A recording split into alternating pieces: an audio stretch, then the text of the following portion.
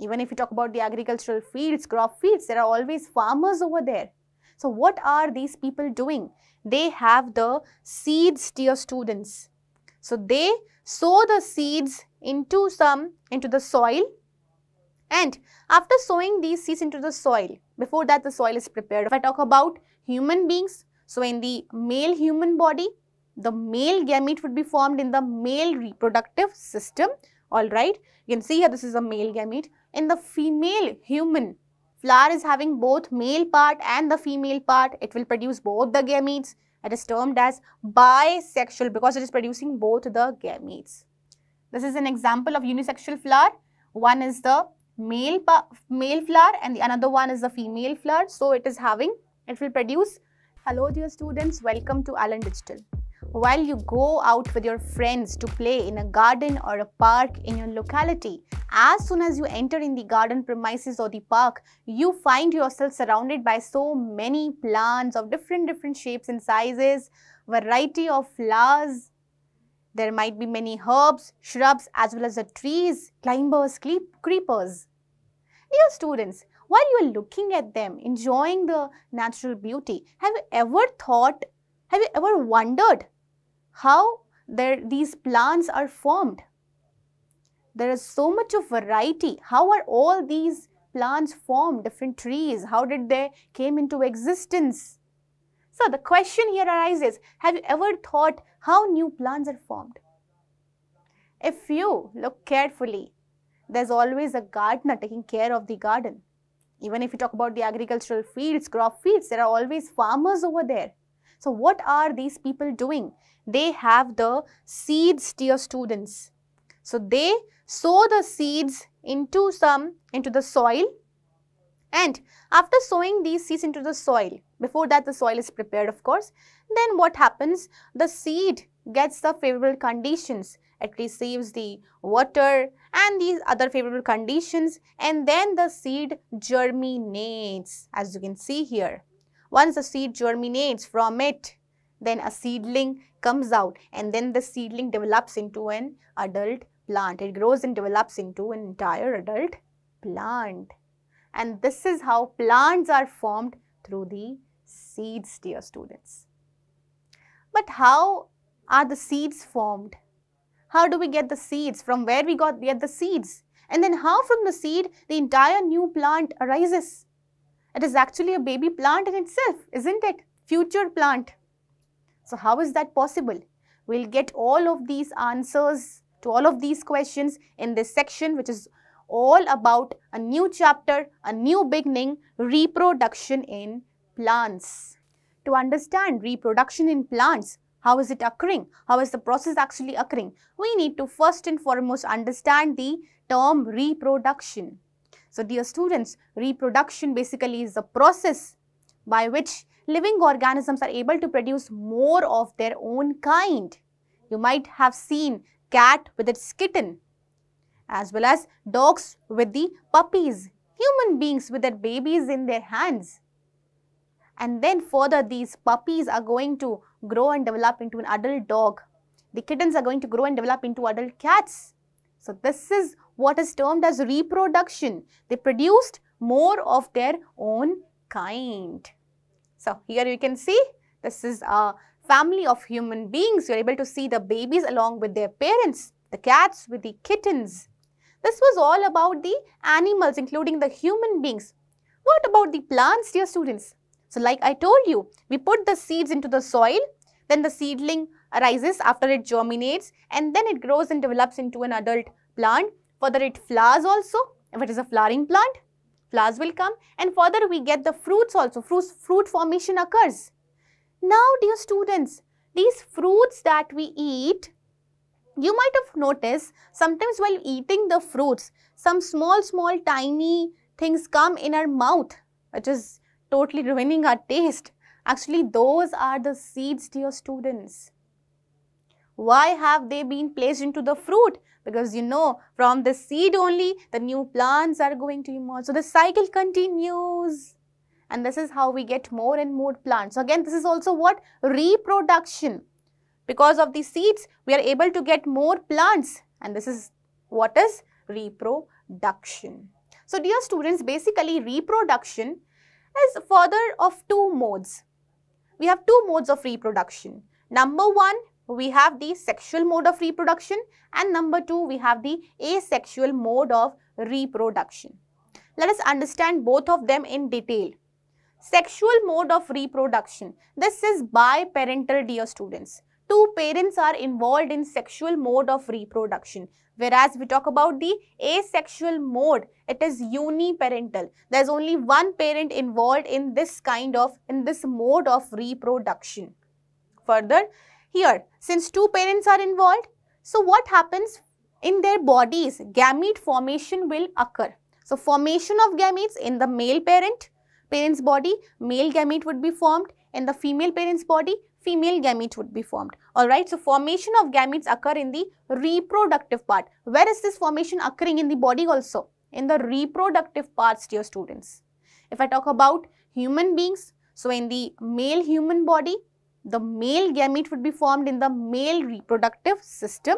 Alright, you can see here this is a male gamete. In the female human, so in the female reproductive system, the female gamete would be formed, which is also known as the egg. You can see here this is the female gamete. Now this is about basically the plants. That example I gave was of humans. So here these are the diagrams of the plants gametes actually. So this is basically part of the female part of the flower. Okay. And here it is having these bulb-like structures. Inside this, the female gamete is formed actually. And this is basically pollen grain. We'll come to know about it in the upcoming classes, in the upcoming lectures. So here, this pollen grain, this contains the male gamete. And where is it formed? It is formed in the male part of the flower. So you can see in sexual mode of reproduction, formation of gametes occur. What are gametes? Gametes are the reproductive cells, dear students. To be more specific, all the living organisms, their body is made up of cells. It can be made up of one cell or many. It can go up to billions of cells also, or only just thousands or even one cell. So on the basis of that, we have unicellular organisms, we have multicellular organisms. So, but all the organisms, living organisms, are made up of cells. Now, some of the cells are involved in reproduction. They are known as the reproductive cells, that is the gametes. So, formation of gametes occur in case of sexual mode of reproduction. In asexual, only one parent is there. No formation of gamete is involved in this process.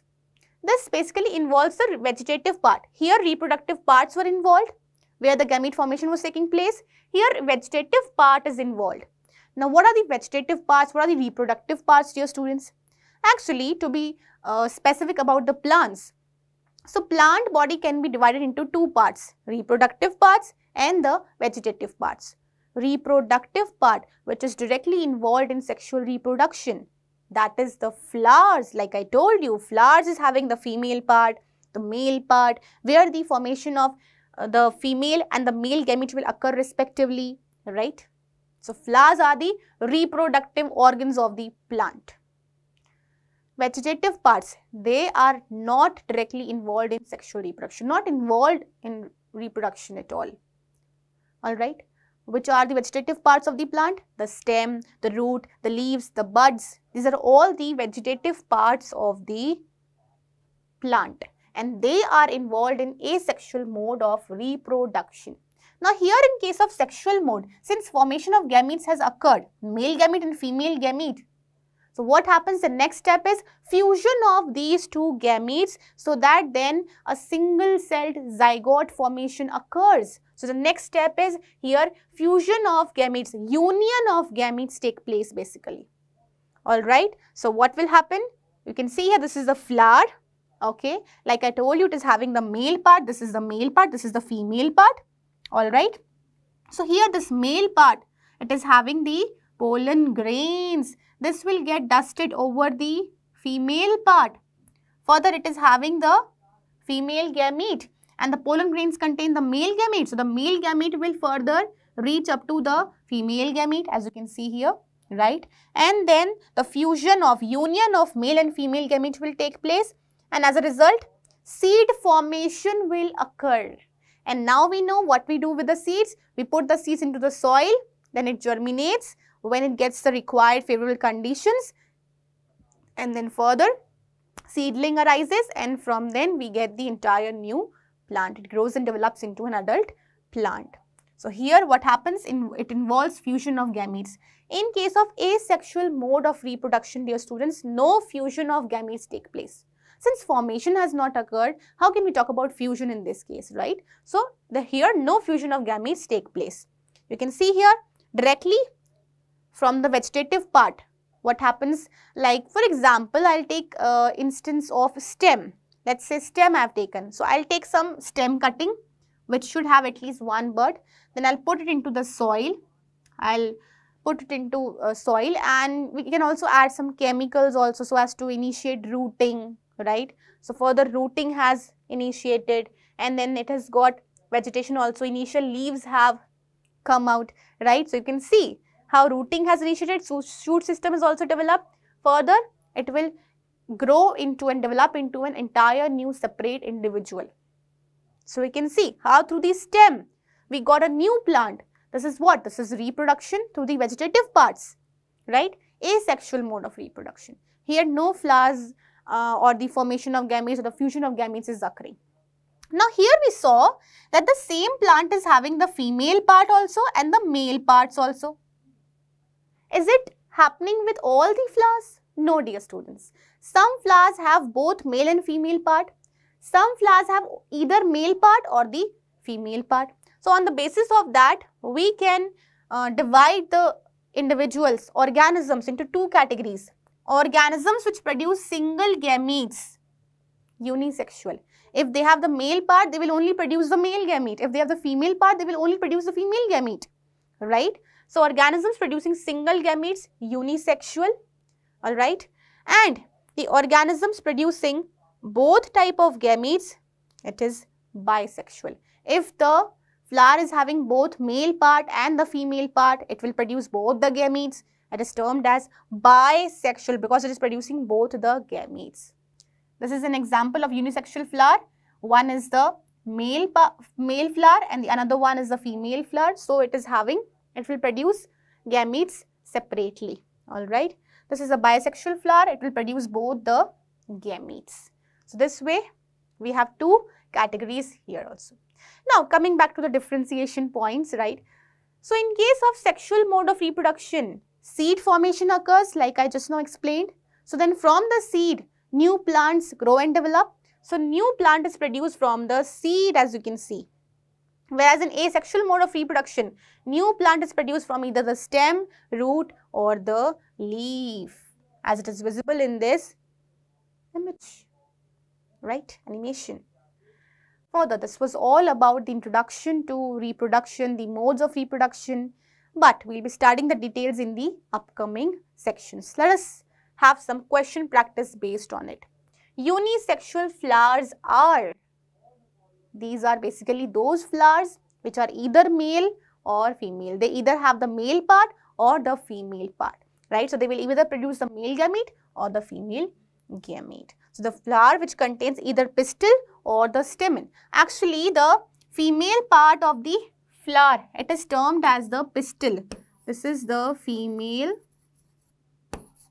part of the flower. Whereas stamen, the male part of the flower,